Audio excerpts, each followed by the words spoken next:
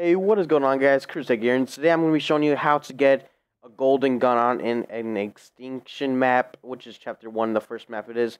As you can see here, this is my golden gun. Bam.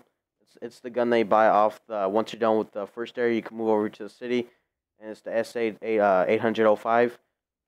And basically, this is like really simple. All you have to do is get, you have to get two sights on your gun. If you don't know this already, most people know this.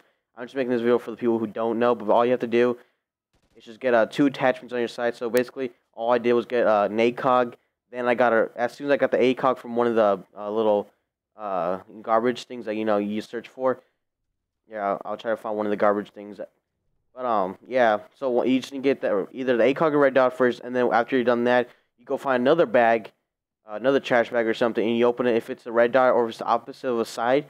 So basically, if you get a red dot and then you get an ACOG, you switch them out, and then as soon as you switch them out, it'll be a golden gun. So that's all you really have to do. That's the simplest thing to do in the game. It's pretty bad, if you ask me. So yeah, this is basically all you have to do. If you guys have any questions, make sure to leave in the comments below.